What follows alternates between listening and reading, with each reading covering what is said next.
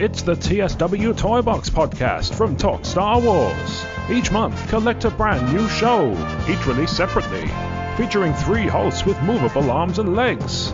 Marc, the Supreme Master, the Emperor. Jeremy, and he's got a lightsaber. And moderated by Rob.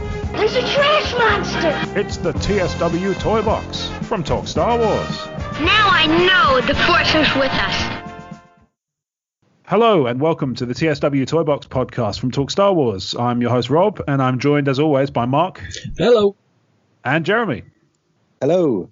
Hello guys. How are you guys doing? You good? Fantastic.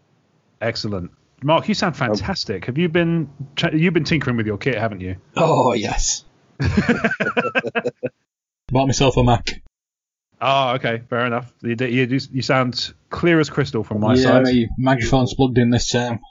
Yeah, that also helps a lot.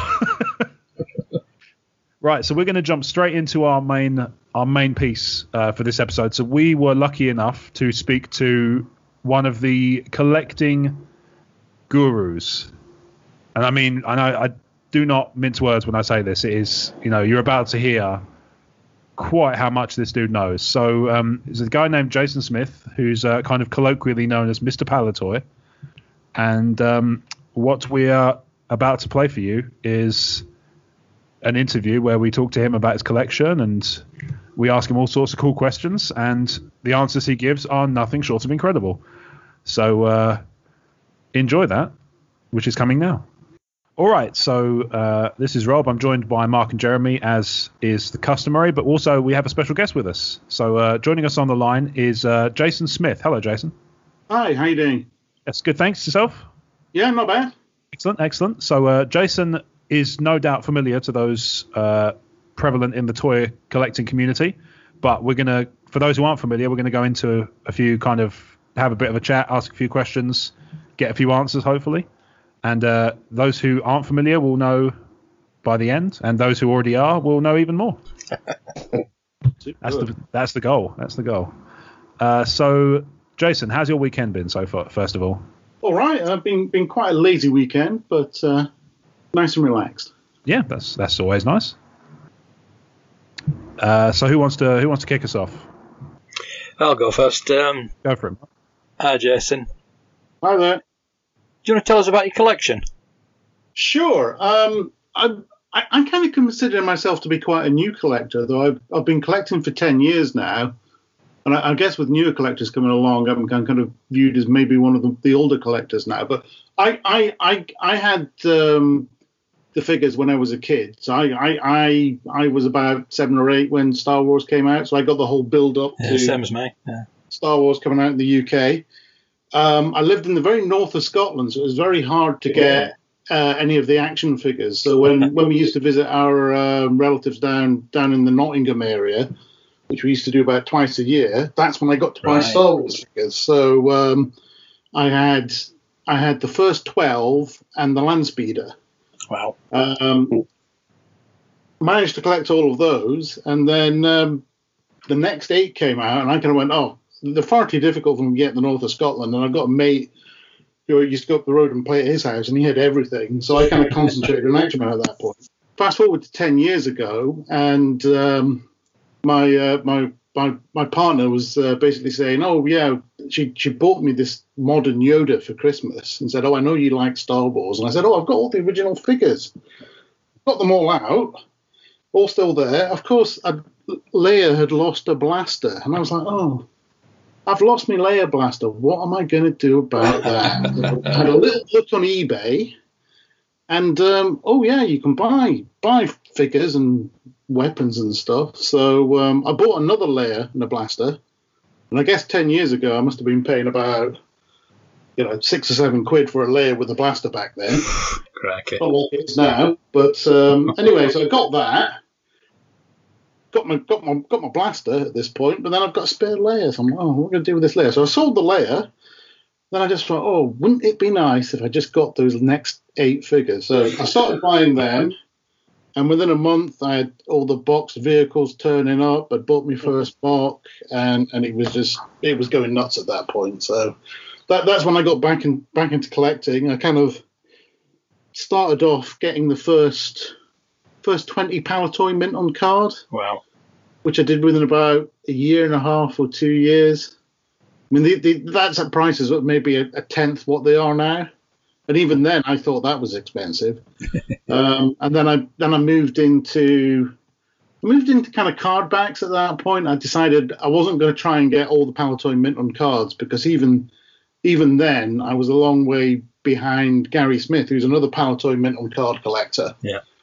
And I kind of thought, well, rather than trying to just follow behind Gary, I'll do something slightly different, which was basically trying to get every single Palitoy card and every figure combination, regardless of how minor it is. So I've been doing that for 10 years.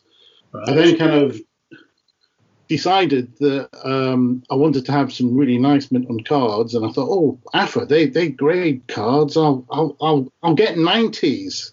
So I had a run of about 16 or 17 AFA 90 Palitoy Return of the Jedi cards. Blimey. Yeah, which I don't have anymore.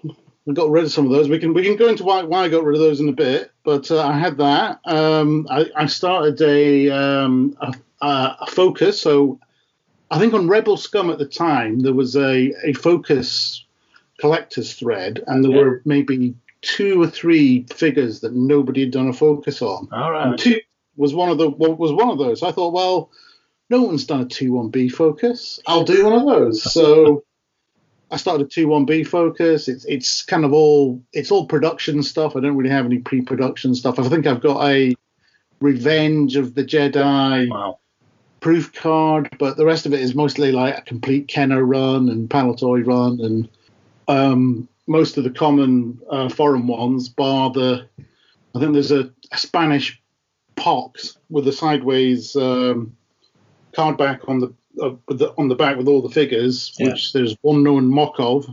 That came up.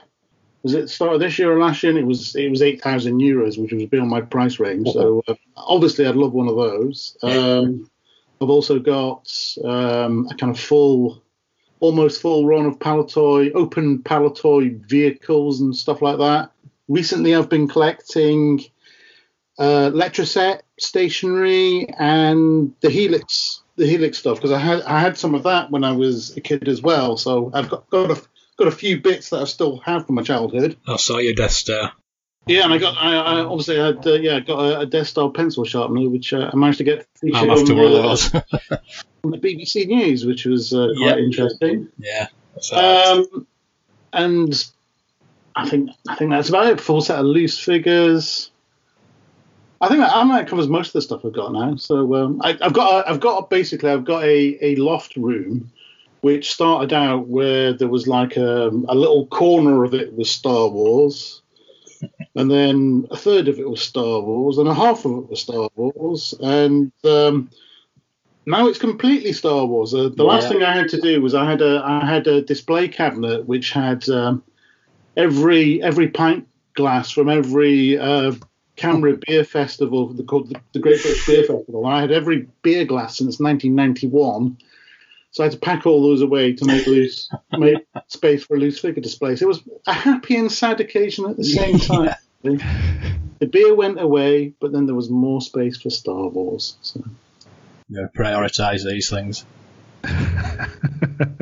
Yeah, I think if you're gonna give up space for beer glasses, it's got to be for Star Wars. Anything else is going to feel right.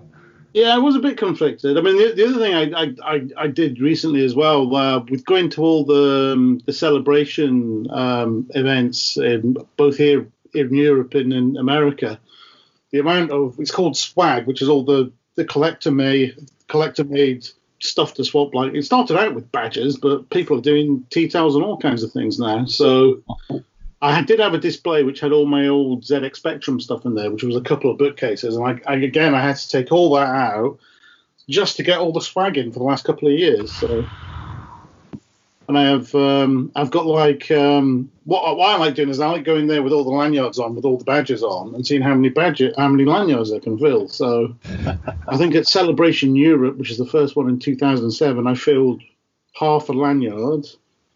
Then Celebration Europe 2, I filled 2 lanyards. And I went to Celebration 7 and filled 7 lanyards. Celebration Europe 3, I filled 5, and then at the last one, Celebration 8, I did a dozen. Crikey. So, I have an FX lightsaber that sits on top of an old TV, and it's like one of these net curtains, so they all hang off that, and it's just like this big mass net curtain of badges there, which is quite nice. Wow. That's impressive, I have to say. I should really try and put them all on and see if I can stand up. There must be like a nerd Mr. T. About 30 of them. Given the numbers I was going through, I must have about 30 of them now, full of badges. Yeah, I think Jeremy's right. You do. It sounds like a Mr. T jewelry collection for nerds. It's great. Yeah. Nice. So how long have you? So you've been a collector for? I mean, how long? Kind of, would you say? I started back collecting in 2006, I think it was, when I came back, and so it's just been just over 10 years now. Wow. Considering you've got the nickname Mr. Palitoy, according to Marc, anyway, this is my source. It seems like 10 years seems relatively quick, considering you have a nickname within the collecting community. Well, it's one you pick yourself. It's like back then it was Rebel Scum, there was the Imperial Outpost, and I think SWF UK came along after that, and it's just I picked Mr. Palitoy as just being the login on all of them. So okay. So it's more of a handle within the community. Yeah, I mean, you can tend to use the handle when you're on forums, and then when you're on Facebook, I'm just Jason Smith. So cool. Okay. So what? I know it's tough because it's going to be like choosing between your children, but if you had to pick a favorite item or a favorite few items, what do you think those would be most likely to be? Favorite few items. So when I was at the original Celebration, I picked up. Basically, that's when I was trying to collect the first 12 Palitoy mint on card, and I had like the 7 easiest ones, and somebody posted a full set for sale individually at the point where most of the Americans were midway over the Atlantic. So the day before the first Celebration Europe, I went off and I think I spent. They were. I mean, even at those days, they were dirt cheap prices. I think I got 4 of the rarest ones for about £2,000. So those are quite favourite. My first 12 Palitoy mint on card, because obviously those are the ones that I had when I was a kid. I also picked up a shop sticker that says the toys of the film are here, and there's a few of these kicking around, and there's a load more fakes, but that's one of my favourite items because it's kind of quite a nice little sign that you can kind of use as a centerpiece for a little display you might want to do. The Death Star pencil sharpener is quite a new thing that I've got, which is quite a favourite of mine.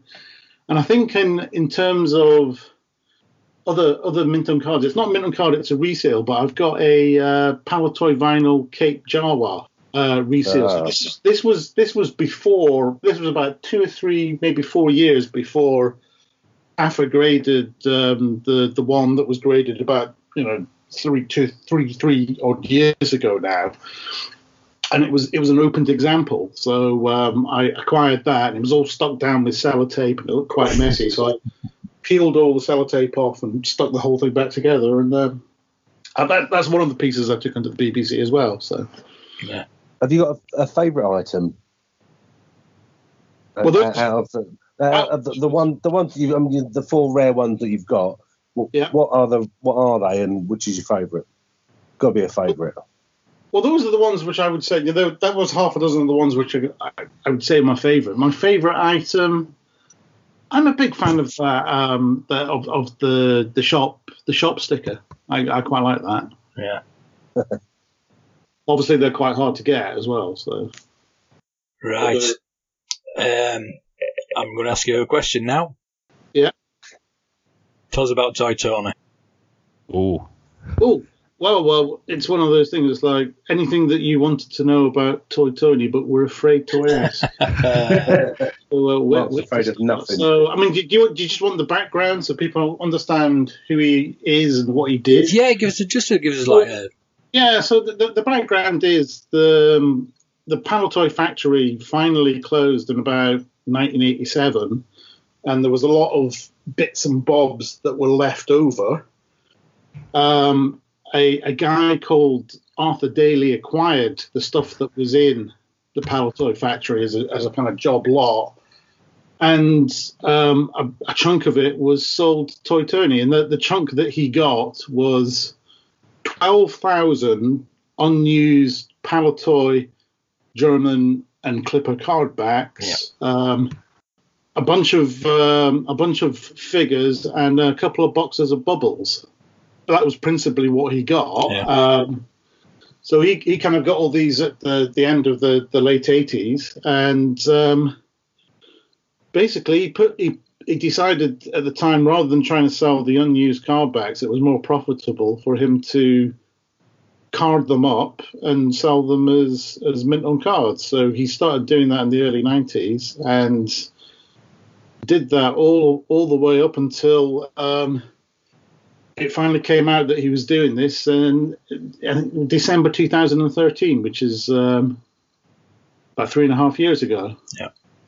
So and there's thousands of them out there. So I think AFA I've seen a couple. AFA have graded a couple of thousand. UKG probably at least 500, I would think, 500 to 1,000 maybe. And I mean, I think they've said they've only got a handful, but I saw one guy on eBay who was trying to sell 100.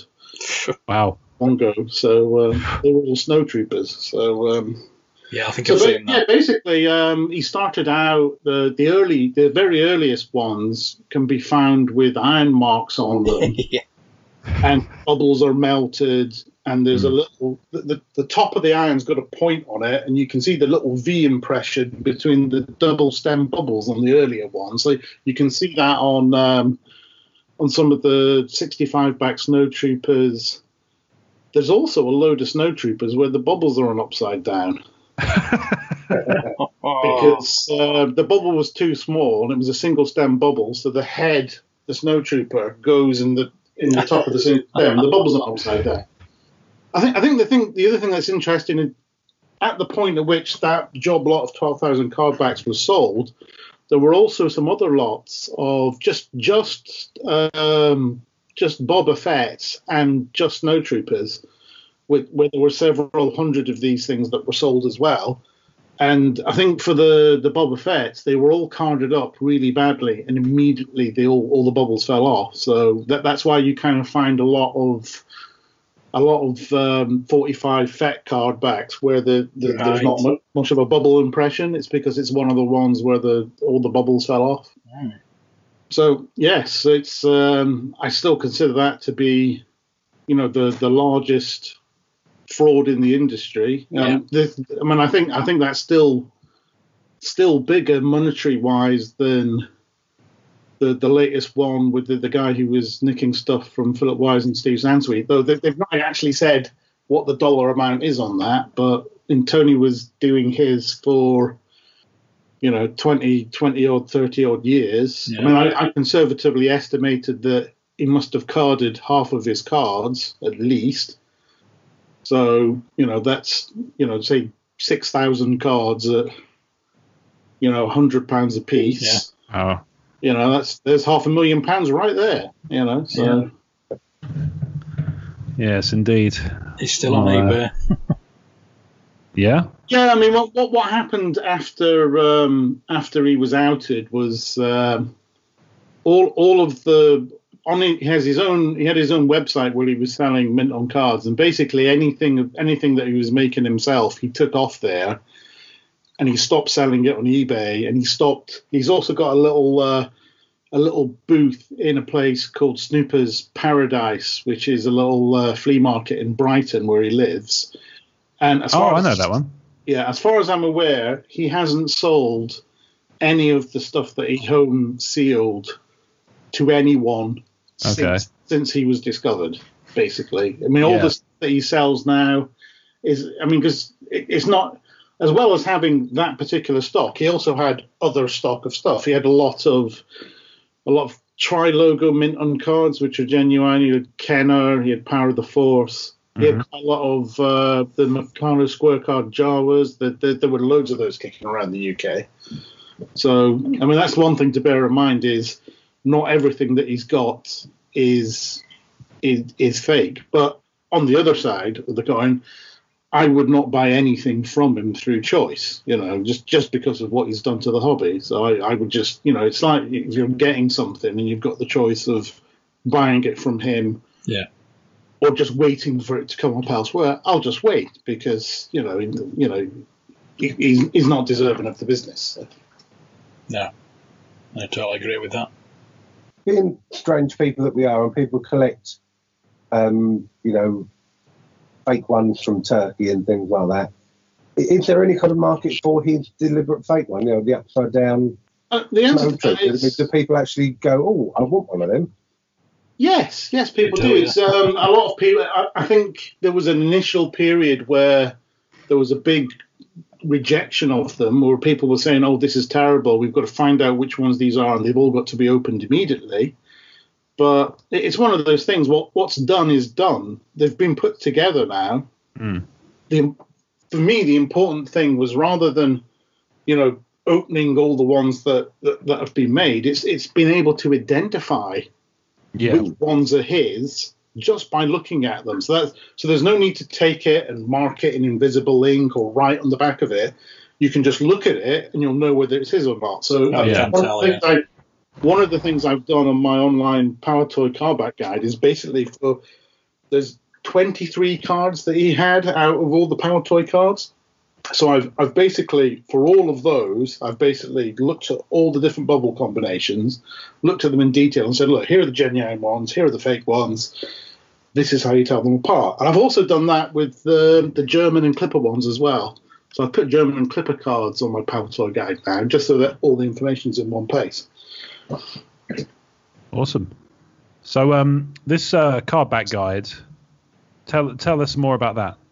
Yeah, so there was an existing cardback guide that was out there when I started collecting in 2006, made by a guy called John Ford, who's another one of the old school Palitoy collectors. And when I came on the scene, it hadn't been updated in about a year.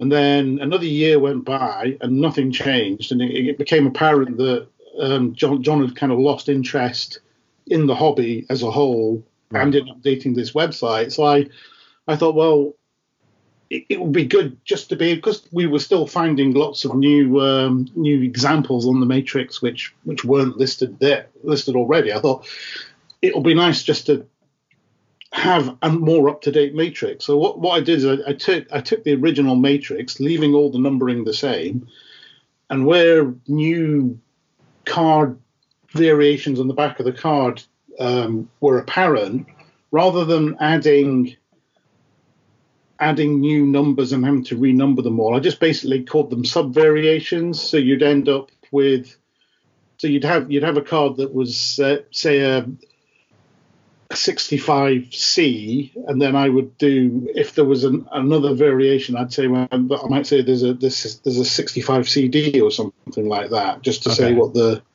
variation was. Right. Cool. So how long have you been doing that?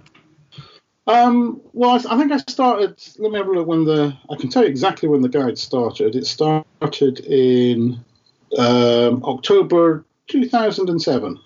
Oh wow! So that's been going almost 10 years now. Yeah, so most of your collecting career. Yeah. So the Matrix has got 603 different figure cardback combinations now, and I consider a variation anything on the card where there's a difference in the print.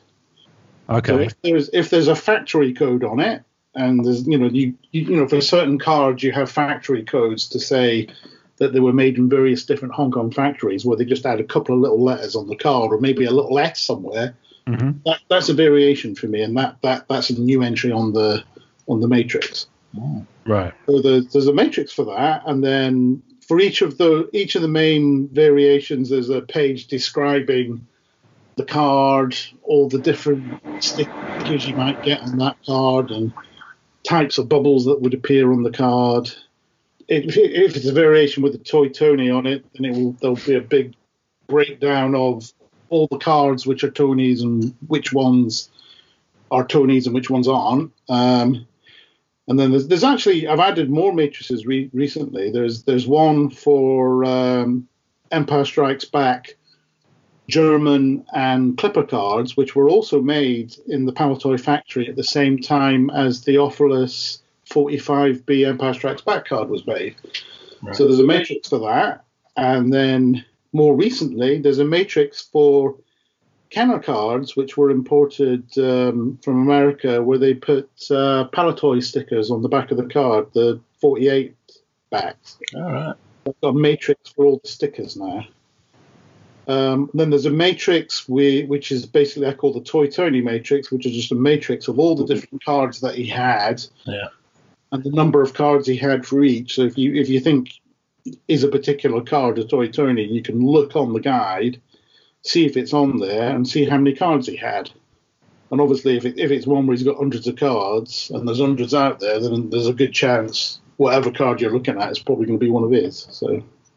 Other things I've added to that recently. Well, a couple of years ago, I started with this idea that I was going to turn it into a full-blown Palitoy guide, where I was basically going to document all of the vehicles, spaceships, playsets, die-cast figures, stuff like that. And I did that for all the Star Wars ones, but then I kind of stopped while I was figuring out, I've got a few more bits and bobs I need to get myself before I can go any further. But essentially, there's I need to document that for the Empire Strikes Back, Return of the Jedi, and maybe the Tri-Logo as well.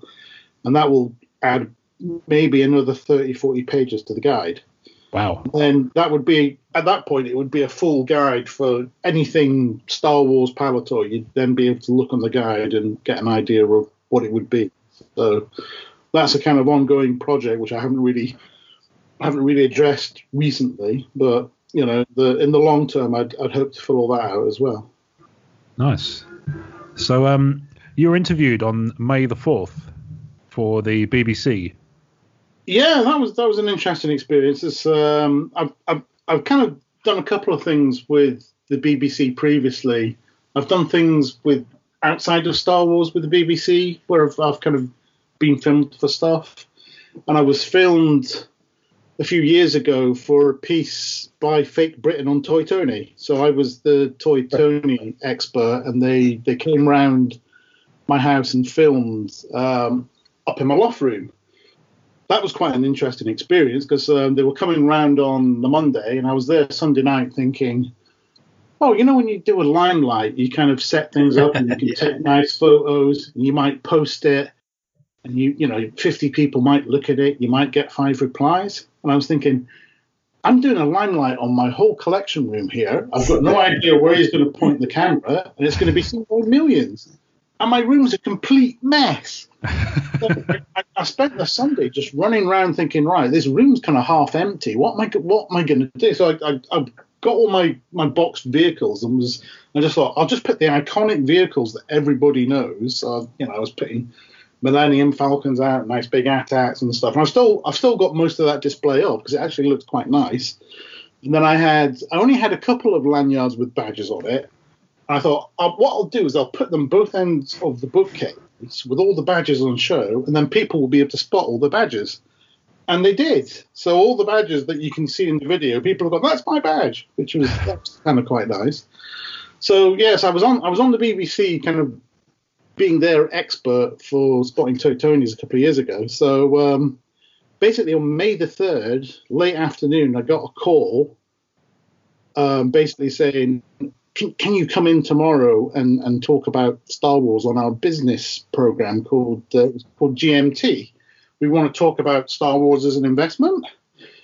And as is with a lot of these things for the TV, you get very short notice, and I was just like, oh, where is it? It's in central London. I'm in London, so I was like, I'll do it. So what I had to do was take in a small display of stuff for people to be able to look at. So I took some of the nicer pieces that I think we've already spoke about. So I took my shop sticker, some of my first 12 figures, the Helix Death Star pencil sharpener, my Palitoy VCJ, just so after we talked about this live bit about investment, I could then kind of say, oh, here's some stuff that you might have in your loft which could be valuable if you want to, so people can go and look in the loft for stuff. But it's funny doing a live interview because you only get one take at it, so there's no retakes. But it didn't really feel that nerve-wracking because when you go in and you film, you're in a studio and there's the interviewer, there's you.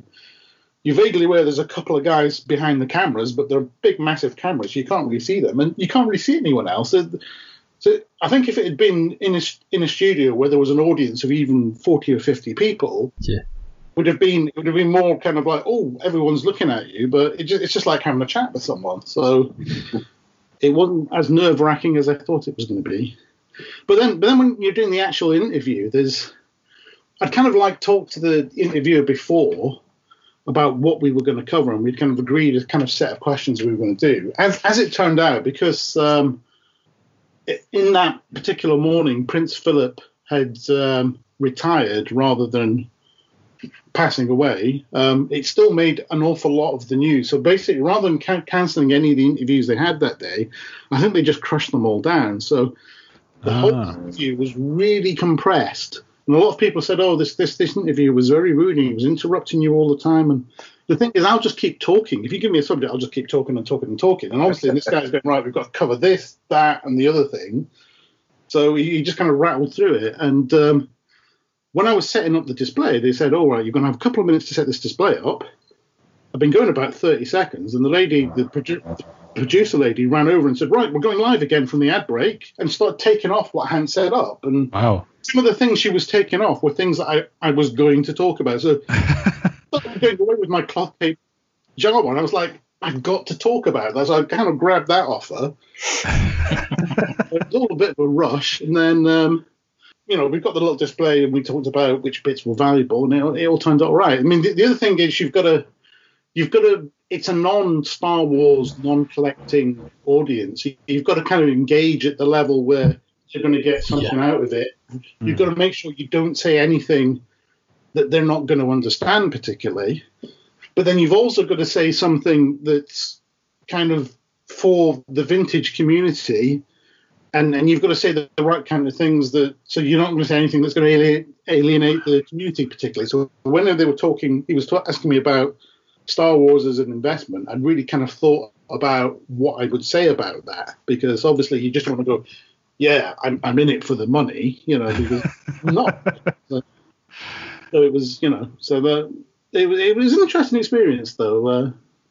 I'd recommend it if you get the offer, just say yes. And yeah, it's interesting you say about the interview having been truncated down, because one of our notes here was, they didn't really seem to give you a lot of time to respond to things. So it's interesting to know why that is. It was all very compressed, and I think it's a very kind of soundbitey kind of when they're doing their interviews, they've got to hit their points, get their sound bites, and on to the next thing. So awesome. Okay. So do you think that collecting has become more generally accepted in society, or do you think it's still seen as a bit of an oddity? Oh, definitely. I mean, I think it goes twofold with the rise in geekdom as well. I mean, I've seen that I as well as collecting vintage Star Wars, I also do cosplay at Comic-Cons, and I've seen those. Yeah, that's grown massively in the last 10 years as well, and a lot of it is down to the Big Bang Theory.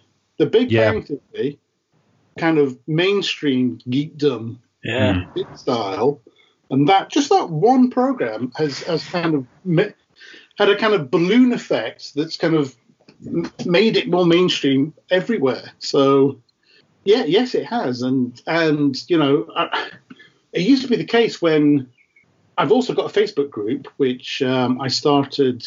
It'll be 10 years ago last August, and you can either, when you're on Facebook, you can either have a group, you can either have it open or closed, and if it's a closed group, that means you join the group, you type a message into the group, nobody else sees it. Whereas if it's an open group, you'll post, and all your friends who don't collect Star Wars can see your message on their feed. So when I started the group, I used to get loads and loads of requests from people saying, can you please make it a closed group, because all my friends are taking the piss because I collect. And I haven't had a request to make the group closed in about 2 or 3 years now. So I think what happens now is either people are more accepting of it. I think what a lot of people who don't want people to know that they collect, they make separate profiles now. Oh, okay. But, yeah. Wow, it seems extreme from my point of view, I guess. But then I suppose maybe the circles I run in are more accepting of that sort of stuff generally.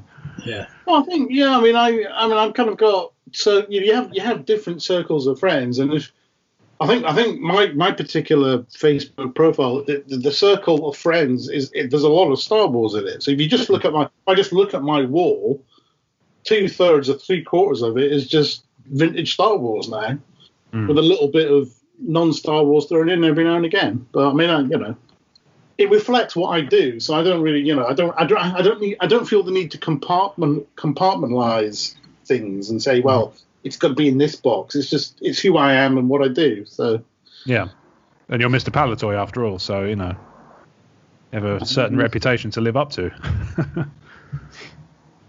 Hey guys, any other thoughts on? There's one last thing from me. Is there anything you're actually looking for? Oh, I'm looking for all kinds of pieces. I'm looking for the Helix pencil drawing set, which is a kind of half circle shaped package with a Star Destroyer on the front, which is one of the last of the Helix pieces that I'm kind of looking for at the moment. I'm always looking for foreign card backs. I mean, I've kind of got lists of cards that I've been after for years, and some of them don't come up very often. What other kind of things am I trying to do? I'm trying to put together a loose run of die-cast chips at the moment, because I've got a set of card backs, and some of them came with the vehicles. So I'm kind of going, well, maybe I'll try and put a set of the vehicles together. So I've only got a couple at the moment. So that's the thing is, try and get a tie bomber. You find with a lot of focuses, there's the kind of easy bit that you can get to. And then once you've got all that, it's very difficult to add anything to it. So I'm kind of always looking for new things to kind of collect. So, my new thing in the last year or so was the Letra set and the Helix stuff. So I've got quite a lot of that in the last year. So the die-cast is it's a new thing for me. So cool. Do you have any advice for new starters, for new collectors? What advice would you give them? I was going to say, find something cheaper to collect. I mean, no, it depends. If you've got loads and loads of money, then buy all the nice mint on cards you want. Don't pay too much for them. If you've got more of a budget, I decided I would collect card backs because those are cheaper. But card back, you can pay 3 figures for a card back easily these days if it's not, one of the common Kenner or Palitoy ones. So those are getting more expensive. Loose figures, with weapons are, they're going for 3 figures these days. Yeah, so certainly are. Wow. It depends on your budget. There's, I've seen a lot of mint on card collectors who aren't collecting mint on cards and are collecting card backs now, because there are a lot of advantages to it. It's cheaper. They're easier to post. You don't have to worry about the bubbles falling off. True. You require a lot less space for them if you're just trying to store them. So also true. Yeah. So so maybe one of the advice pieces would be get into the new stuff instead, and then hold on to that and hope it goes vintage in the same way. Oh, I would never recommend anyone to collect modern because, it's anything modern. Obviously, it's as a collectible, it's never going to be worth anything more than you pay for it. No, even true. all the Phantom Menace stuff that came out in 1997, which is 20 years ago now, it's worth pretty much what you bought it for in the shop. So yeah, there's a lot of volume to it, and it all kind of looks. A lot of it looks samey, I think. Mm-hmm. You see people's collections room, and it's full of modern, and it's just all the walls are covered with these things. And I think the advice I'd say, go for quality over quantity. I think is always a good piece of advice. But then I'm trying to collect every single Palitoy card back there is. So yeah, true. I mean, joking aside, I think modern collecting has become a bit of a misnomer, to be honest. Because I mean, these guys are more vintage. I'm more. I tend to collect various different things, including Star Wars pop vinyls. And somebody asked me today, "Do you open them?" I said, "Of course." Yeah, something like that. When I was at Celebration 8, I was at the Funko Pop Vinyl panel, and the lady giving the panel opened. It was just a common pop, and she got booze for doing that. Wow. But I think the thing is, the vintage stuff is rare, so it's harder to get. So for the modern stuff, they kind of do these exclusives and stuff to try and make something that's more desirable, and it's all about trying to get the exclusives. And I think the trouble with the Funko Pop vinyls is the exclusive is a sticker. Yeah. And in the presentation, the lady said, "Oh well, it's all important. You've got the exclusives, and we got the sticker off this one, and we stuck it on this other one." It's like, well, the minute they start making fake stickers, that's the exclusives gone out the window. And probably a couple of weeks after Celebration, there's a list in there with all the different stickers you'd want. Just pick them up. So yes, word of caution on sticker exclusives there. Yes, indeed. So vintage all the way for you. Yeah, I mean, the Hasbro 40th are really nice, and I was just like, it'd be nice to have a set of those. But the minute I buy one, I've got to have a set, and then they'll have another set, and that's, by the time you've got through all that's, £500,000 you could have spent on vintage. So yeah, and then it's like, where do you put it? Because if I put it in my collection room, it's taking up space that proper vintage should be taking. So yeah, I've never really kind of. I think if you've got kids and modern collecting there is a great thing to do, because obviously then your kids can play with them and open them, and it's not such a big concern. So yes, indeed. Cool. Any other questions, guys? I'm done. I think fascinating. Yeah, absolutely. Mark, how about you, mate? Just one. It's not Star Wars related. It's your cosplay. Why old Biff? Why old Biff? Before I did what I would call cosplay, I used to do. Used to go to a lot when I was younger. I used to go to a lot of parties where there'd be themed parties where you'd do fancy dress. Yeah. Mm-hmm. So, you'd go into Smithy's and you'd buy whatever the costume is, and you'd turn up in that. And I don't consider that to be cosplay, or it's really rubbish cosplay, because, cosplay, it's all about being the character and acting the way the character does, and making sure, the costume's as good as you can get. So when I went to a New Year's Eve party called Blackheath to the Future, which was Back to the Future themed. This was back in 2001, I think it was. And I went as Car Wash Biff. And my costume was a tracksuit that I had, which was blue. I had a blonde wig, which I kind of cut, and then I tried to put hair gel in it to flatten it out. And then I had a flannel, and I had some random trainers on, and that was my Car Wash Biff, and I thought I'd done really well. So obviously, having done cosplay for a couple of years, I saw the pictures of it and I looked at them. That is just awful. So I thought, I want to go back and I want to do that, and I want to do a proper version of it. So in the film, he wears he's got a green Adidas tracksuit in it. So I got the green Adidas tracksuit. I decided trying to do a wig. It was better for me just to grow my hair and then just hairspray it into the same kind of shape rather than trying to do a wig. And then he had there's an original, there's a bottle of turtle wax that matches the turtle wax that he used. So that was my first Biff. And then I went to because I'd done that, I was asked to go to a charity kind of dance for Back to the Future, where we had a big themed dance in a nightclub, and they wanted me to be Biff for the day. So as well as doing that Biff, they wanted me to be another Biff called Pleasure Paradise Biff, where he's in the alternate reality and he's got a dressing gown on and like lots of chunky jewelry. He looks a bit like Donald Trump. Yeah. Donald Trump Biff. So anyway, I did that Biff.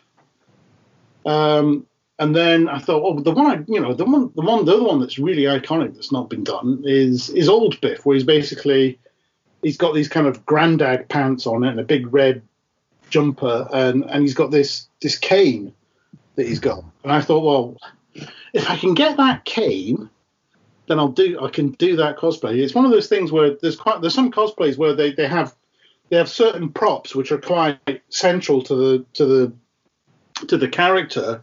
And if you don't have a good prop, it really kind of diminishes from the cosplay. So I thought, if I can get that cane, and there was one guy had an Etsy shop in America who made this cane, and it looked really good. It was a big solid fist, which is what it's made up of, and it was like solid bronze and looked really nice. I thought, I have one of those. But it was like sold out, not available for 6 months, and this is like a month before con season. So I'm like,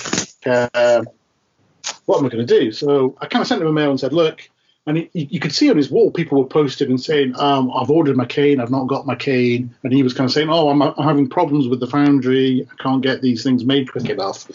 So I sent him this really cheeky message saying, look, I'm the guy who does Biff as a cosplay, and I sent him pictures of me doing car wash Biff and said, look, I know you've got problems like sourcing these things, but if you get a cancellation, send us one out, because I'm doing old Biff for the new season. So he came back immediately and said, yeah, I can send you one.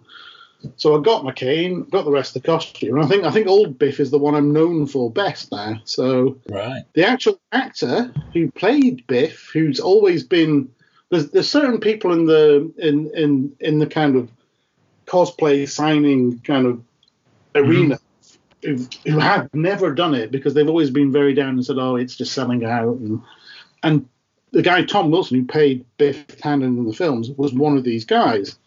Now, obviously, he's decided to cash in because he's started doing cons now where he'll sign Back to the Future stuff and stuff. And he's actually coming to London Film and Comic Con in July. So I've got to do my three main Biffs in 2 days at that. So that's going to be a lot of fun. So I've got at least one photo booked with him. So, but yeah, it's really nice when you're doing a cosplay. If you can meet the guy who does your character, that's kind of like a special thing. So I'm really looking forward to that.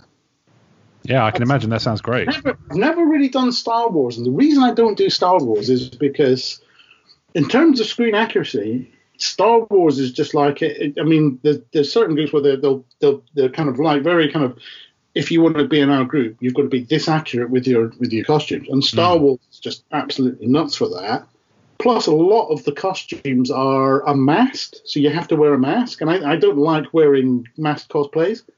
And it was one of those things where it's just like, it's really going to ruin my celebration if I do Star Wars cosplay, because I'll be trying to do, when I'm at Celebration, I'm trying to do vintage all the time. Mm-hmm. And if I was trying to do cosplay as well, it's just there's too much to do. So I just thought, well, you know what, I'll do my cosplay, but I'm just never going to do Star Wars. So I've kind of stuck with that at the moment.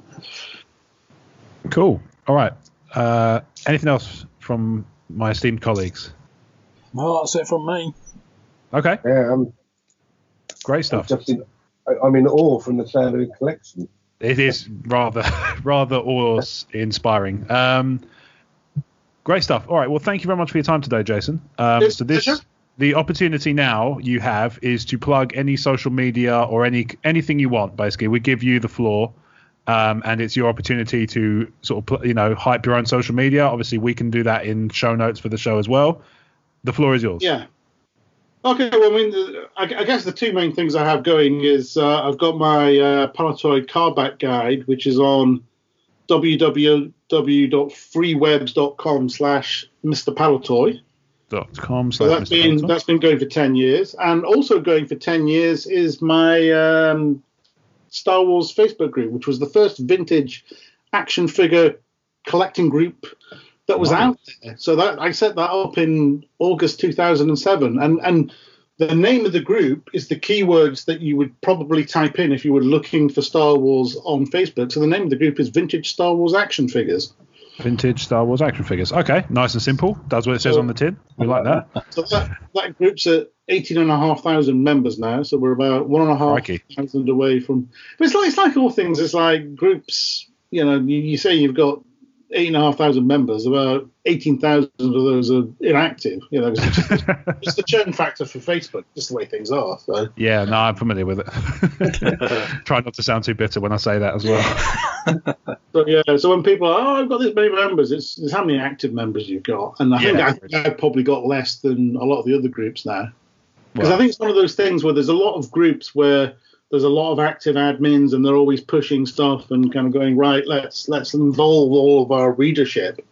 Whereas mine has always been very hands off. So, there's very little I do on it.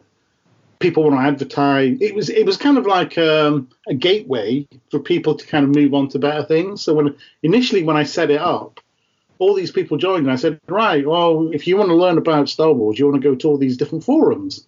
And there was a certain group of people came up and said, we don't want to do that. We want to do things on Facebook. So I just went, well, that's fine. We do it all here then. So, and that was the kind of start of the mass move of stuff from forums to Facebook, I guess. Yeah. Great. So would be any other bits and pieces like Twitter or any other kind, or is that the way you spend those are my kind of two big things on the web, I would say. Great. Okay. Awesome. Well, thank you for your time today, Jason. Again, and obviously we will put the groups and the websites in the show notes so people can find them there. And thank you again. Well, we warned you. There is a man who knows his stuff, right, guys? Oh yes, absolutely. Well, we're very grateful to Jason for taking time out of his no doubt busy schedule to talk to us about his collection, and we look forward to at some point in the not too distant future having him on again. So as is, we wouldn't be the Toy Box without talking a bit about our recent accumulations. So who wants to kick us off? I'm happy to go for a change. Do it, yeah. I finally got my Greedo. Yes. Oh, yes. And my story behind my Greedo is that, if you recall, I told you I'd sent a snaggletooth off to somebody. I had a spare snaggletooth and I'd sent it off to them. Well, they actually went out to Celebration in America. And while they were there, they knew that I needed a Greedo. They listened to the show, obviously. Mm-hmm. They found me a Greedo, and I've got a Greedo from the Celebration. Fantastic. So I'm pleased with that. He's a little gem. I've got all of the original 12 now, which I'm pleased about. That's nice, isn't it? It just goes to show, boys and girls, what happens when you're nice to each other. Exactly. I gave Marc a load at the Identity up in London, so I'm hoping he's going to give me something amazing in return. Yeah, I'm sure you'll get something back in return. Marc is to be fair, generous man. I got my Matt Keegan picture and I couldn't be happy with that. I got one of those too. I'm well made up with that. Yeah, they're pretty amazing. I'm very pleased with that. And the other things I've got have pretty much been Lego Buildables. That's cool. I've got a slight addiction to the Lego Buildables. Have you seen the Biker Scout on the speeder bike? No. Which one is it? Oh, that's beautiful. I think it's about £50, but it's absolutely brilliant. No. Yeah. I was so tempted to buy that. I managed to get I don't, the figures that I don't know if you've seen Freddie building them. Yeah. I've managed to get him. We filmed him building Baines Malbus the other week. Nice. And we've got Chirrut in work, and Chirrut's a favourite from Rogue One. So I managed to get Chirrut, and I managed to get him for like $9.99 from Argos. Nice. And it's really cheap. And then we were at Sainsbury's the other day looking around because they were for the election. The school was shut, so I had them for the day. We just thought we'd go out and about for the day. We went to have a look at the toys, and the first one we saw was Finn. We found a Finn Lego buildable, and he was $9.99. I thought, oh, that's brilliant, we'll get that. So we picked Finn up, and as we walked to the main aisle, we saw the big Darth Vader one they do, but that was reduced to £14 or something. Everywhere I've seen it had been $25. So Finn had to go back, I'm afraid. We couldn't afford both. Shame. So Darth is going to be the next one he builds because he's saving Chirrut way till last because that's his favourite. And then we've looked at some of the other ones. I mean, it's going to be a bit of an addiction that I've got going on there because Freddie loves to build them, and I like to just have them stood in front of their box. Nice. For some reason. So, but that's nice, isn't it? That means the fates have aligned, as it were. You know, he likes building them. You like putting them there built there. It's a win-win. So they all then go and live in the man cave, or one of the man caves. But one day, son, all this will be yours. But we're over get out of my cold dead hands. Literally, I've told him this. Yeah, no, that's fair. I've managed to get a few things off of him, recently as well. Yeah. To say to him, these would look nice. Using some Jedi mind tricks. He's only young. Yeah, these would look nice in my collection, wouldn't they? Or our collection, I'd tell him. He's like, oh yeah, that'd be good. Yeah. So he's a smart kid, Freddie. So I met him. Yeah, you have indeed. Yeah. He loved. He really loved that day going up there to see the identities. He was. Oh, bless him. He was saying, "Oh, it's great to meet all the other guides," and really kind of trying to really being part of it. And I think with kids who are into Star Wars to the degree that he would be, and I imagine that because he said to me, "I don't understand why people watch football." He said it's people kicking a ball around. Why don't it Star Wars? Yeah. So I think when he's that much into it, I think it's good to him to see that adults, not just me being his dad, because I can't put a foot wrong, I'm his dad, but he can see that there are loads of people who are into the collecting and into the Star Wars, and they share that kind of passion. And so for him, it's okay to collect Star Wars things, be they vintage or modern. Cool. Yeah. No, I think that's fair enough. It was, obviously I don't want to put words in his mouth and presume that he's saying that the best thing about it was meeting me. I'm going to assume that, but I don't want to overtly say that. No, of course. He was very impressed with how tall you were. Oh, well, I get that a lot. Well, see, he's used to me being his dad, and I'm sizable myself. So someone taller than me, it's impressive. It's noticeable. Yeah, he's impressed with that.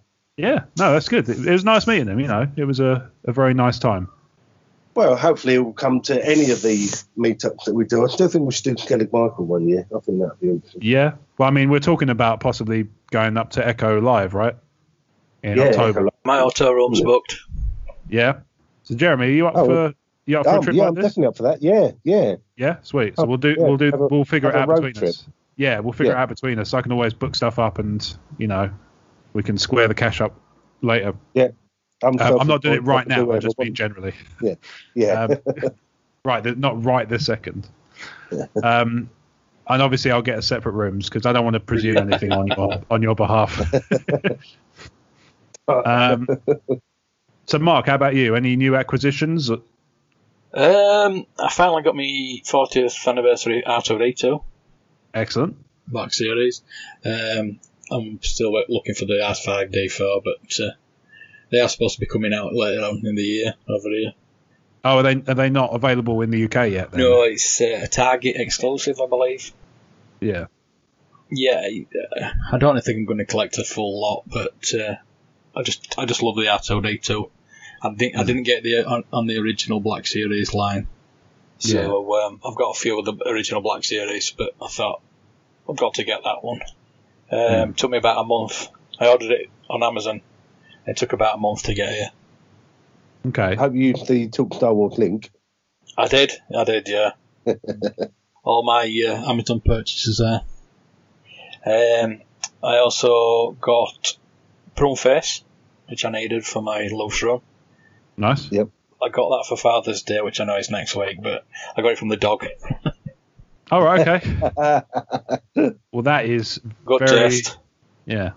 Nice. So, any other bits and pieces, or is that the main stuff? I was in Scarborough this past week. I went to a few different toy shops, and I found a white-haired Jeremy Corbett. No, sorry, Ben Kenobi.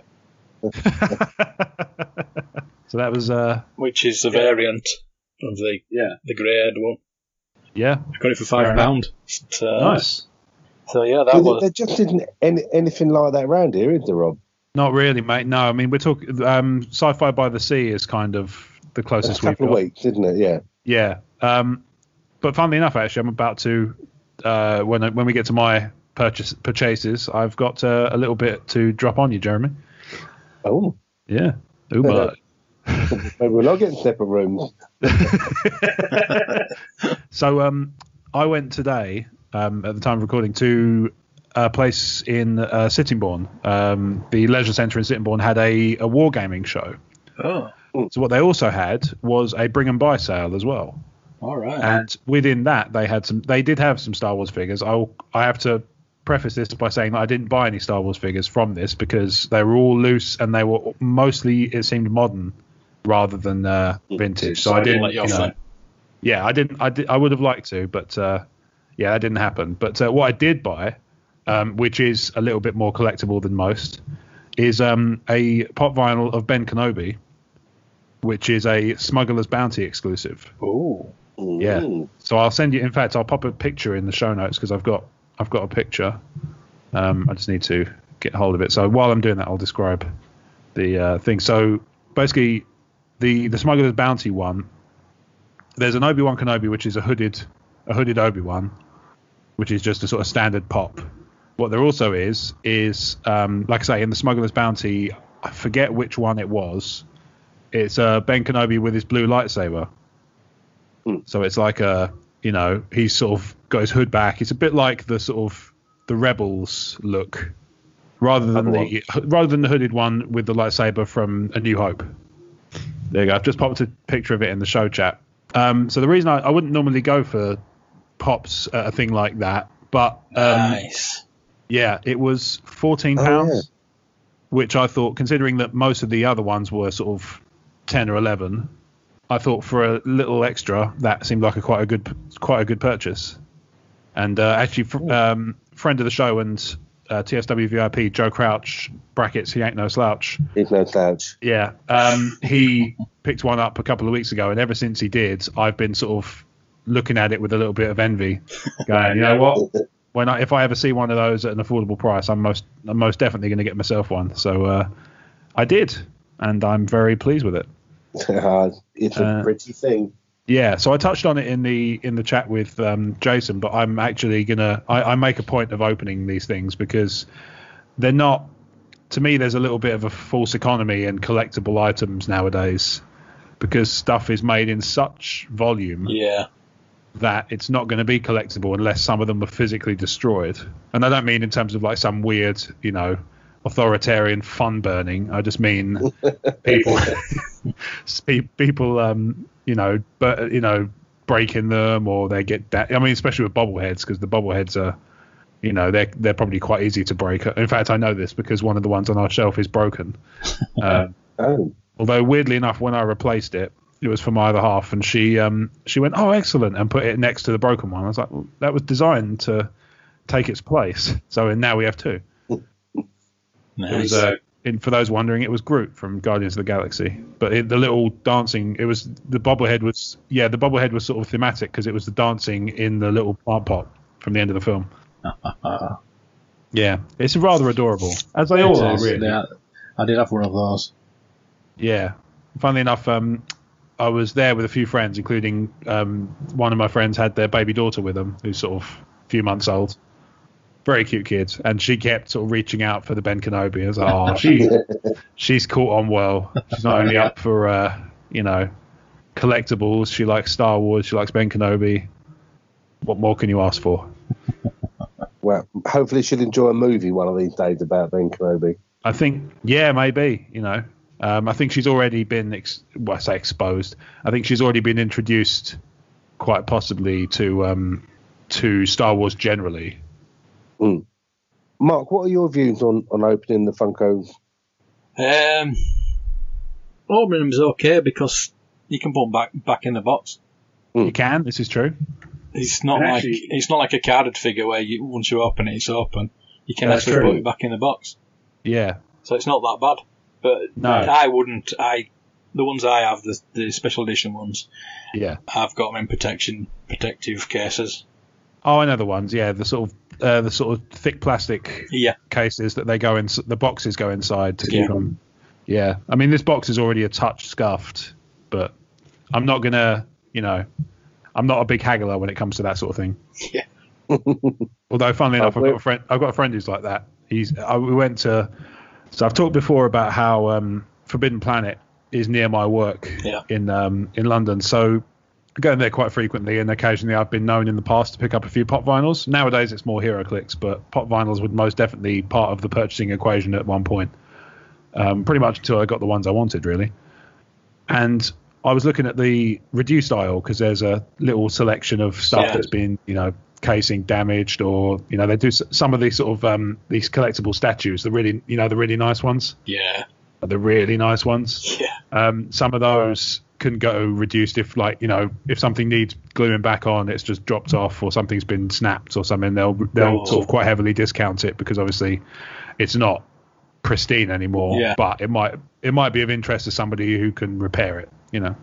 So we're browsing this aisle and we see, I think it was Deadpool. It was a pop vinyl of something. I'm pretty sure it was Deadpool. Yeah. And it was reduced from, I think, £11 down to £5 or £6 because the box was damaged. Yeah. So for me, that's that's a win-win. Yeah.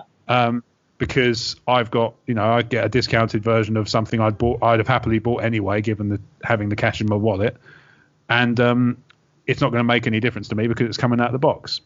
And he turns around and says, "Oh, for me to buy it, they'd have to reduce it down to about £1." I was like, "What?"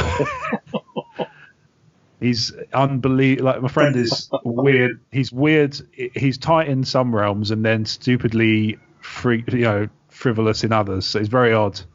He's a walking enigma, that dude.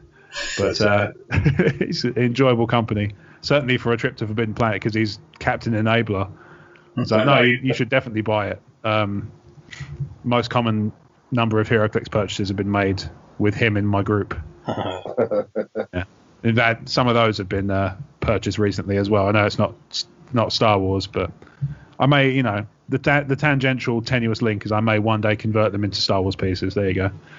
Using small miniatures. But yeah, I've been I've been curating a few collectibles. So looking for stuff that specifically catches my fancy rather than going for the blind stuff. Yeah, I still do that, but not as much recently as usual. Recently, I've been a bit more choosy in specific characters and specific things. It's worked out quite well, I think. Yeah. So what's the big news in the Star Wars collectible world? There's the story about the Rancho Obi one that Jason mentioned. Oh yeah. So sad. So for those who aren't familiar, Mark, do you want to give us a sort of rundown? I'm not really up on top of this at the moment. I'm going to do a toy run tomorrow about it. Oh, cool. Okay. I did a article on talkstarwars.co.uk, but the gist of it is the guy that's worked for and was a friend of Steve Sansweet at Rancho Obi-Wan. Yeah. Has been taking things from Rancho Obi-Wan. Yeah, so it's been half-inching stuff. Rare items. Yeah. He's even been to Steve Sansweet's house and stolen things from there. It only came to light when a rare Boba Fett was being sold. I think it was on eBay. Steve Swansweet must have noticed it and thought, oh, I used to have one of those. Yeah. I mean, some of the things he's stolen is like the Lego, the Super Star Destroyer. Oh, wow. Okay. Crikey. I mean, that's massive. How'd you get that out except in pieces? Unless you take a piece a day. Yeah. But even then, surely you walk past and you go, hang on a minute. I could have sworn that was longer. I don't understand. Unless it was taking pieces to an exhibition somewhere or maybe, diverting it to his house or something. It didn't all find its way back after an exhibition or something. Yeah, that's all I can think of how he did it. Yeah, that's so unfortunate, especially as it's a friend as well. It's not just, obviously we're not going to sort of name names and stuff because it's all accusation and it's all here. Well, to a point, it's all hearsay. He has been charged. I do believe he has been charged. Yeah. Yeah. So, but yeah, obviously we do not condone that sort of thing. No. It's horrendous that you're in that position. Yeah, exactly. It's a privilege. Absolutely, yeah. I think most people would agree that sort of thing should be treated with more reverence. Yeah, as a general rule. So it's a poor form. Anonymous man who I won't name specifically, but just in case, you never know. I couldn't imagine doing that if you're in a position of trust like that. Yeah, exactly. It's not something that. Blimey! For those who are listening, nobody cursed. That was a phone alert. That was a text message from my brother. Yeah. I can only apologise for RT That's all right. chipping in there. Absolutely right. Yeah. I can't imagine. I mean, I know someone put on the VIP page the other day saying that you think that most people would consider it, but I just, if you're not that way wired, it's just a really disrespectful, strange thing to do. I think it's very sad. Yeah, agreed. That people want to do that. So there. Yes, that's really, really, really bad. I can't think of any superlatives. It's just no, it's terrible. None that can't be beeped out. Well, exactly. Yeah, obviously that puts more work for me in the edit. So yeah, already got my work cut out for me because I haven't been organised enough to take notes. And you might have a couple of beeps to get out there as well. No, this is it. I should be okay. I think the worst we've said is disrespectful, which is fine. And to be fair, we're right. It is. You just find yourself in kind of in the worst kind of awe, in a bad way. I don't know what the equivalent is. You just find yourself in disbelief that somebody would sort of do that to a mate. Yeah. But I suppose that in a way it's kind of nice that we think that way, because if we didn't think that way, then that would say more about us in general. Yeah, it's fine. We're not sitting there going, yeah, good on him, we all have a bit of that down the market. Really. Yeah, who hasn't thought about ripping one of their mates off? Yeah, exactly, yeah. Yeah. It was interesting to hear Jason talk about Snooper's Paradise in Brighton, because when I lived in Brighton, I used to live right around the corner from it. So it's weird to think that at some point I may have passed Toy Tony, and I may have probably had a look through and gone, I haven't got any money, what am I doing? And walked off. So, I can joke about it now, but at the time it was quite tough. I have sold a Toy Tony. You've sold 2 Toy Tony? No, a Toy Tony. I got a few figures to sell on from a collector. Oh, okay. And he did tell me it was a Toy Tony. It was a Han Solo, I believe. Oh, okay. Oh, so when you say a Toy Tony, you mean one that's been kind of through that process? Yeah. Right. I don't want to say tainted, because, I mean, ultimately, I suppose, especially listening to Jason talk about it, it seems to me like the problem is more transparency and honesty. Yeah. In that he was sort of, misrepresenting stuff. Actually, like Jeremy said, that some of that stuff still has value to people. People will still buy that stuff. There are people that actually actively seek out these Toy Tony. Yeah. But it's the fact that he was so kind of shady about it all that sort of rankles people. I think if he'd just been honest and just said, look at these are hilarious. Yeah. I think people would have been a lot more forgiving. But, obviously that's not the most lucrative way of doing it, but certainly the most long-term sustainable. So, yeah, what else is what's the other big news in sort of toys and stuff? I mean, Mark, I've been noticing you kind of venting in the Facebook group which you can find on Facebook by searching TSW Toybox, by the way. Yep. I do this for a living, mate. It's all good. You've been venting about some of the sort of the Hasbro woes. Oh, What's don't get me started about Hasbro. For those who aren't in the group, what's going on there? Distribution, basically. For the 40th anniversary figures, the distribution. What they do is they have cases. They have 2 of each figure, which is Luke, Ben Kenobi, Princess Leia, but they have 1 Han Solo and 1 R2-D2. Right. So obviously, Han Solo, R2-D2, you can't get hold of them. I have not actually seen any in the shops yet. No, I've don't think I've seen. I might have seen the first ones, the Luke and Leia that you mentioned, maybe briefly in Forbidden Planet, but I don't think I've seen them again since. Yeah, I've seen the Darth Vader in the early bird pack. Yeah, that's about it. I've seen the early bird pack. Yeah. Yeah. Which is a bit rich, really, considering that you don't have stock of the rest. But I'm not really sure how those things work. So I suppose I'm the worst person least qualified to speak on them. So I have no idea what they're about. So it's mainly in America. Mm-hmm. They have like pegs and pegs of Princess Leia's, Luke's, Ben Kenobi's. But then Hasbro decided to ship full cases of Princess Leia's. To stores? Yeah. Even though they've already got pegs and pegs and pegs of them? Yeah. Right, okay. Well, didn't you think it would be better to send cases of Han Solo? Or R2-D2, or even Luke? So... It's a start. Don't seem to know what they're doing, to be honest with you. Yeah. Wave 2's coming out. Mm-hmm. They're doing the same. Yeah. I believe it's a Stormtrooper and his Sand People. They're short packed. Yeah. So you'll be able to find those. Yeah, that's an unfortunate state of affairs. I mean, what's the solution, do you think? Is it just rethinking the distribution? Yeah, I don't know why they do it. It's all the same with toy firms. Why short pack items that you know that you're going to sell? It's like the Darth Revan figure, the Black Series figure. Yeah. They've even taken it off the website. Oh, that Revan? Yeah. It's gone completely.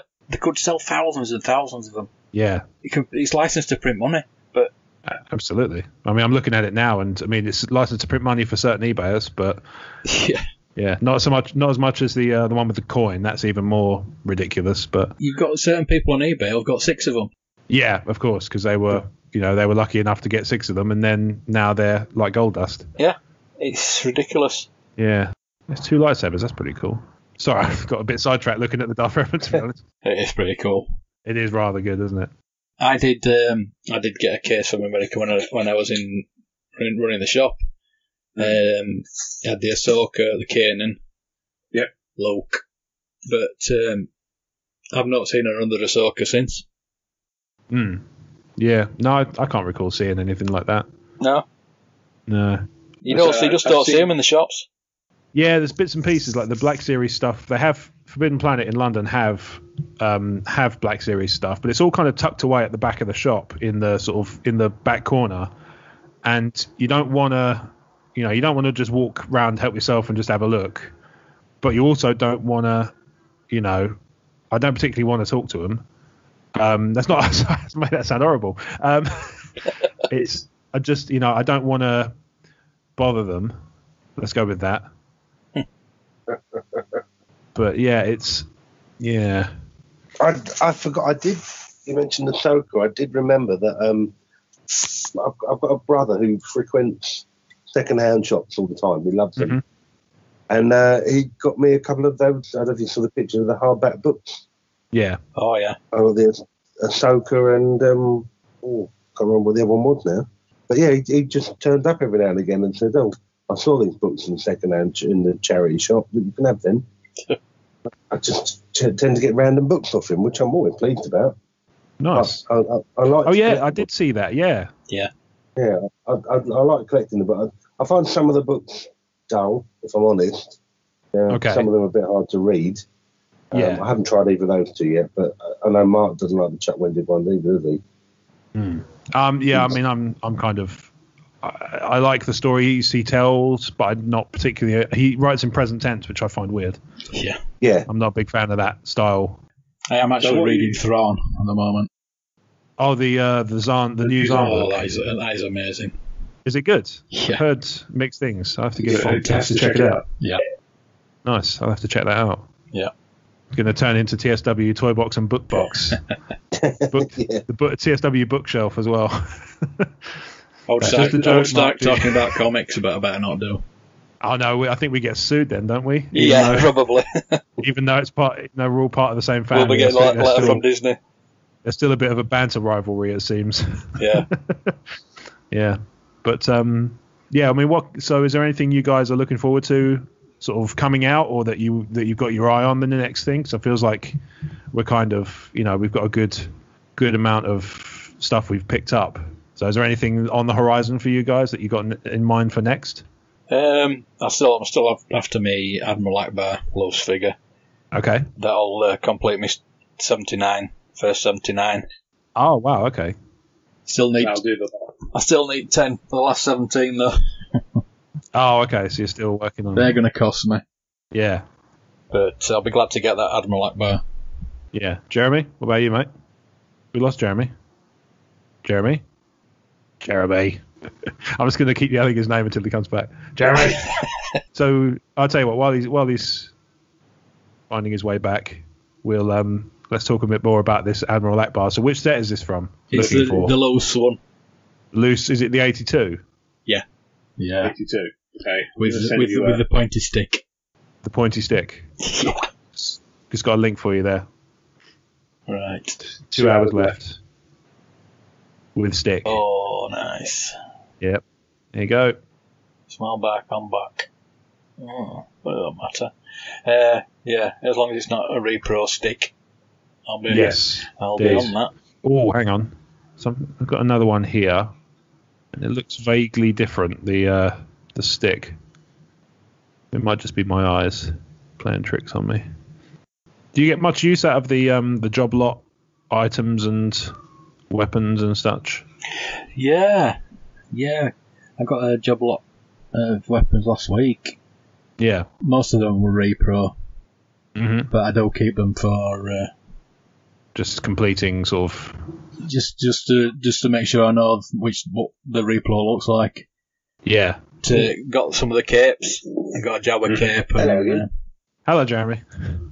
So we lost Jeremy. We lost Jeremy briefly in the background there. I broke the internet. That's all right, mate. It happens. Happens to the best of us. It's happened to me the other day, so that's how I know. So we're talking about so Marc's in the market for an Admiral Akbar vintage figure. I've just sent him a link. I've just sent him a link to one, and I've gone down the rabbit hole now. I'm looking at. I see loads of job lots of weapons and. You mustn't step away from eBay.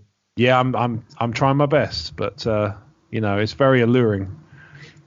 So I'll tell you what, Jeremy. What about you? What are you looking? You got anything you're kind of vintage wise, anything that I haven't already got. I also am listening to Mr. Palitoy talking about the die-cast models. I remember having all of the die-cast models, and they were things of beauty. And when I think it was you and I, when I first started collecting a year or so ago, you got me into this.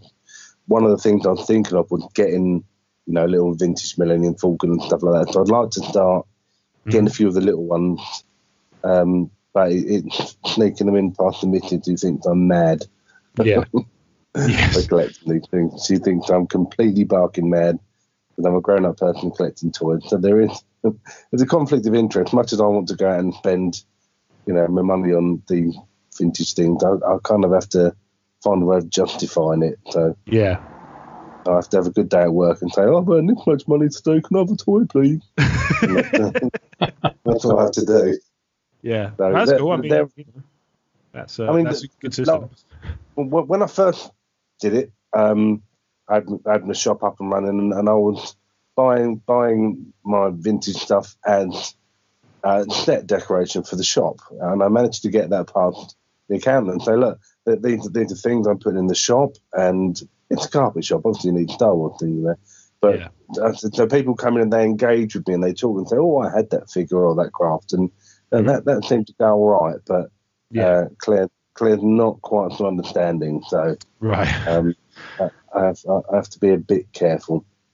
But that and the Lego, I mean, luckily I've got Freddy, so I can.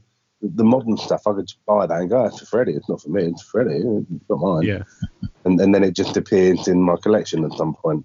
But vintage ones, I've got a few craft that I've bought that I'd like to clean up. I've got an AT-AT that's complete, but that looks a bit beaten up. I'd like to give that a bit of a clean up. So maybe I could do another thing about that. But we've got to build the Lego things we've got before I can justify getting anything else. The backlog. Yeah, nice. So I've got one in particular that I'm kind of eyeing up, which I'm very tempted by. It's the 6-inch. It's not a vintage one, but it's the 6-inch Black Series Director Krennic.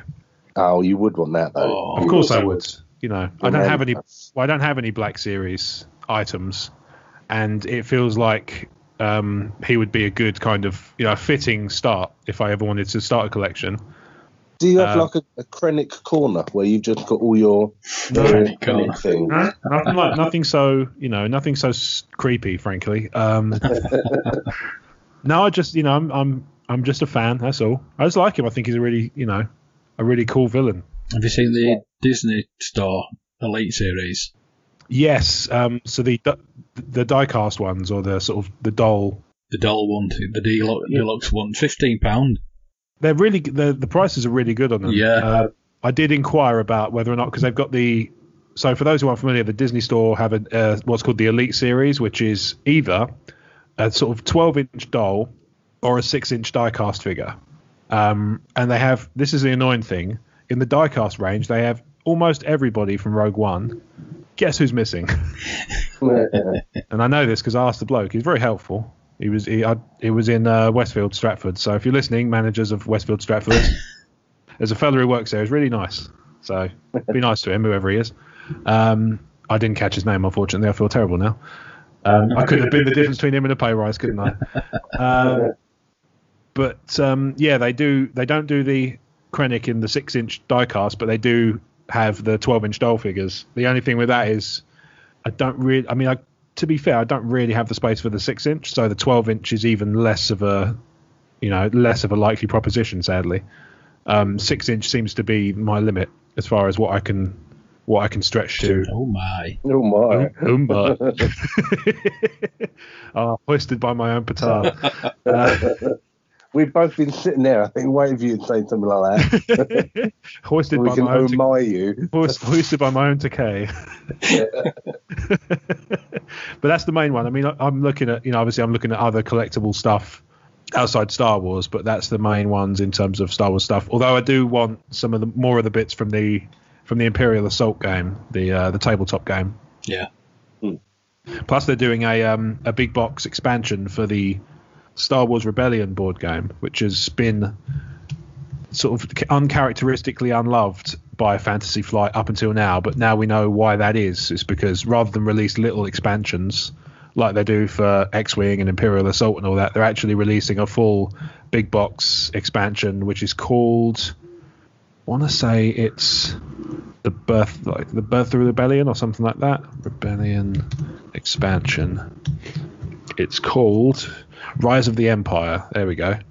Wow. So the base game is set in the Civil War, which sort of, New Hope to Jedi era. And then Rise of the Empire is a Rogue One centric expansion, which does sort of adds characters like the crew of the Rogue One crew, Director Krennic, some different items like some of the sort of Nebulon B frigates and TIE Strikers, U-Wings, stuff like that. And it looks pretty bloody special, if I'm honest. I'm not sure what the release date is on that. I think it's our third quarter, so I guess they're doing financial year, in which case it'll probably be October to January, somewhere in there. Maybe that's my Christmas list sorted. Yeah. Yes. Otherwise, I mean, X-Wing wise, I've got all the ships I want. Imperial Assault wise, I'm not even sure what I can get. Although I've heard rumblings that the Emperor is making his way to Imperial Assault. But then I would feel like at that point, that's kind of the limit, isn't it? If you release the Emperor, that's it. Surely you're going to be, at that point you've released all the characters you're going to think, because he's like the top of the Empire, so it doesn't get much better than that. I don't really see where you go from there. Maybe you print a second edition and get money otherwise. There's already rumblings about that, because a lot of Fantasy Flight, the publisher, a lot of their games are getting reprints with app-driven sort of accompaniment. So Mansions of Madness, Descent, all that stuff is being reprinted with a heavy emphasis on getting the free companion apps. And the idea is they tell you when to put, when they tell you to put tiles down, they tell you what to put down and where to put it. So you don't have to do the preamble setup at the beginning of the game. So it cuts down the setup at the beginning and speeds the game right up. Right. So they've released a couple of other ones, but the rumbling is that Imperial Assault was off the table because, well, I don't know what the actual reason was, but I heard a rumor that it was because EA have the license for Star Wars related game content on mobile devices. So I'm guessing that if that's true, and there's talk of it now being released, it may be that they've come to some sort of agreement. So who knows? Otherwise, the only other thing I've got my eye on is there's a really nice Cloud City Darth Vader statue that really, really beautiful, and it makes me. It's a Kotobukiya, they're called. They're just basically sort of artifacts scale figures. All right. Yeah, and it's just stunning. It's just really beautifully detailed. I will send you a link because I think it needs to be seen. There we go. But that's they run at sort of 50 or so pounds. So it's intriguing. I'll say that. But there's some really nice stuff in the realm of statues. They've got like samurai variants and original Ralph McQuarrie. So they make things based on their Ralph McQuarrie concept designs, that sort of thing. There's some really nice stuff. I'll take some pictures sometime next time I'm passing Forbidden Planet. Get some shots. I've never been to Forbidden Facebook Planet. Group. Oh, Jeremy, we need to fix this, mate. You would love it. You'd love every second of it. I'm terrified. I can protect you. I'm not as bad of an enabler as I'm made to sound by some. I'd love to. I'd love to go. I really would. I think there's one at Bluewater now, and there was some that way. I think. I don't know. There's some. I know. When I was passing through, so when we went to our Identities meetup, we did. Me and Joe Crouch. He again still is no slouch. We went back through Westfields on the way back to the train. And we were able to sort of look in the window of a few places, and there's this brand new geek shop in Westfields. It looked pretty expensive from what I could see, so that's a shame. Well, that then. But on the other hand, it's quite nice because it's quite expensive, so it puts me off buying stuff, which is obviously an unexpected side effect, which they probably didn't plan for, but I'll quite happily take. Yeah, I find I have a problem if I go like Smiths or whatever, and they reduce their Funkos. Sometimes they reduce Funkos to $5. Yeah. And I think they're only $5. I better buy all of the ones I want now. I better buy all of them. So I never spend a lot more money than if I got in there a tenner and go, you know what, I like that look. I'll buy that look for a tenner and then I'm done. But now I see like 4 for a $5. I go, I better get them all. Because I'm an idiot. Nah, I'm right there with you, mate. I do the same whenever there's that's why they do it, isn't it? Whenever there's a sale on, that's what you do. You buy it up, and that's the idea. That's why they reduce it. All right. Then. Right. Yep.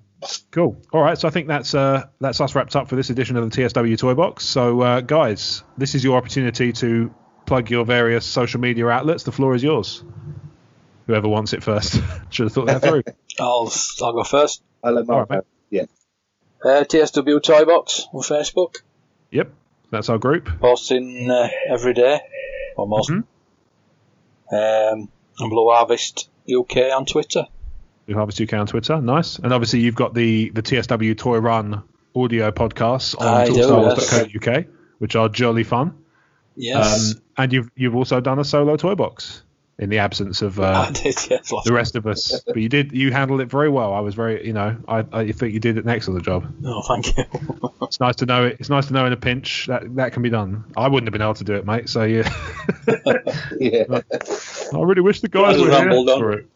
Yeah, I mean, me just for 20 minutes going, I really wish the guys were here. Oh yeah, I also want to give away the Darth Vader, the vintage Darth Vader. Vintage Darth Vader. Okay, great stuff. So did you want to do it on the show or did you want to do it in the group? I'll do it on the show. Yeah, all right. And get people to listen. Yeah. The question for the vintage Darth Vader is, what was Dave Prowse's or Darth Vader's stunt double? What was his name? Okay.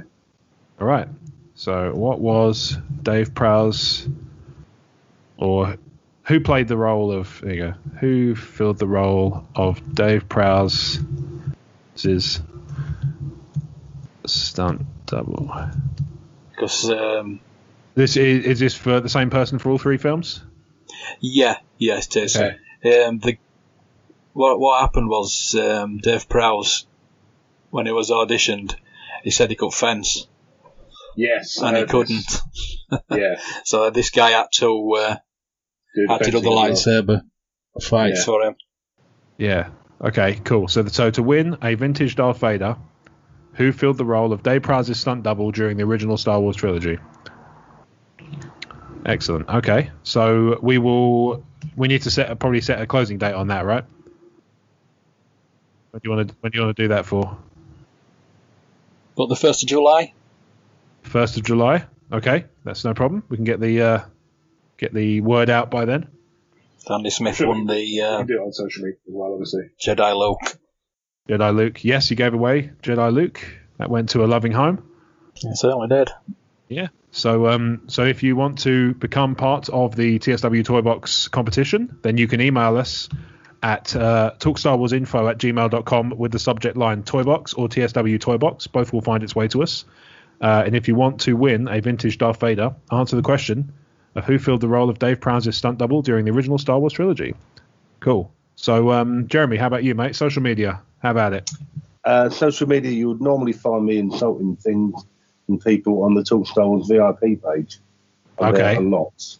But also I'm Jeremy at Talk Star Wars on Twitter. You're Rowling, is it Rowling Jeremy on Twitter, your actual @name? Where people can find. You can search Talk Star Wars on Twitter and you'll find Jeremy. You can find Jeremy. You can find others as well, but Jeremy first. So that's you guys. So you can find me on Twitter and Instagram at RobWadeVision, and obviously find everything we all do toy related in the TSW Toybox Facebook group, which you can join by finding it on Facebook and just sending us a message, and we'll gladly add you into our burgeoning community, which seems to be getting larger every week.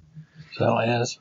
Yep. And as I say, you can email any competition entries, or if you just have questions for the show, want to know more about your esteemed collectors, then you can email us at talkstarwarsinfo@gmail.com with the subject line either Toybox or TSW Toybox.